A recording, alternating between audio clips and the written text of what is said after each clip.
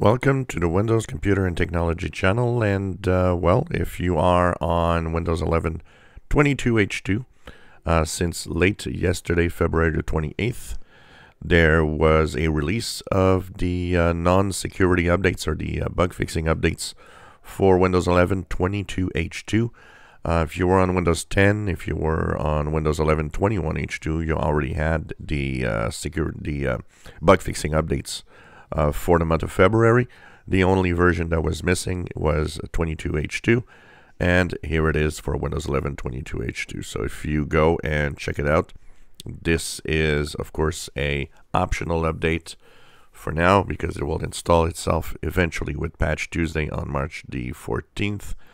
But for now, the updates are available. That you'll see that if you go to Windows Update, you'll have a update that you can download and install. Although I don't, you can do what you want. Do you have some bug fixes in here? But also, what is interesting is it brings Moment 2 at the same time. So new features within 11.22H2. And we're going to look at these features in the next video that I'm going to post today. All the new stuff that now is happening with version 22H2. So it's here officially, Moment 2, and of course it brings certain changes to Windows 11.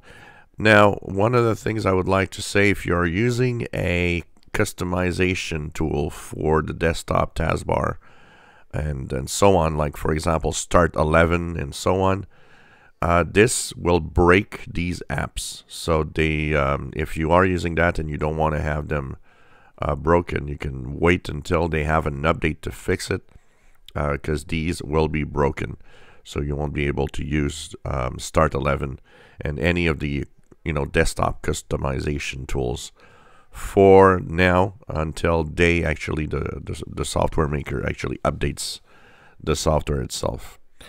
So the update comes as a update that is KB 502.29.13, and that KB 502.29.13 of course is officially the bug fixing updates, and at the same time, as we say, the Moment 2.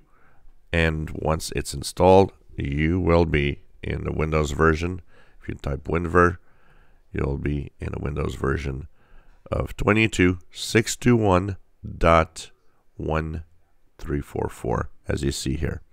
So this is going to be your new version number, 22.621.1344. If you enjoy my videos, please subscribe, give us thumbs up. Thank you for watching.